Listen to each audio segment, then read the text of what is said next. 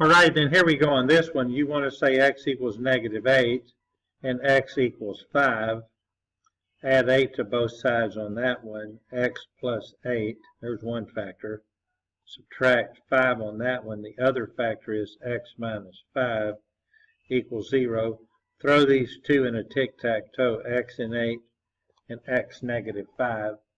And after you get them thrown in there, what you'll want to do is just a little multiplication chart. X times x, x squared. X times 8, 8x. -5 times x, -5x. -5 times 8, -40.